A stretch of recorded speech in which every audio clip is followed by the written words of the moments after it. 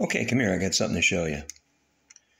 Every now and then you run into a situation where you're working with a wiring harness or some other electrical connection, and you've got one of these connectors on one side, but you got nothing corresponding on the other. Now, there are several ways that you can tackle this problem. One would be to just snip this off and then hardwire the two pieces together. But there's another way that you can do it, and that would be by taking this plastic piece off completely and exposing the terminal so that you can figure out what you need in order to connect to that. And in this particular case, is a pretty easy way of doing it.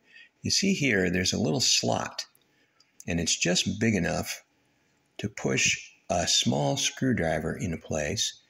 And I'm just going to push up on it a little until you see that thing move. And then this pops right off. What I did was I flattened that little piece of metal that was sticking out so that it could pop back and forth. This is essentially the lock that keeps this thing in place. Now, if I want to put it back in, all I have to do is bend it out. Then I take my terminal shield, pop it back in until I hear the click. There it is.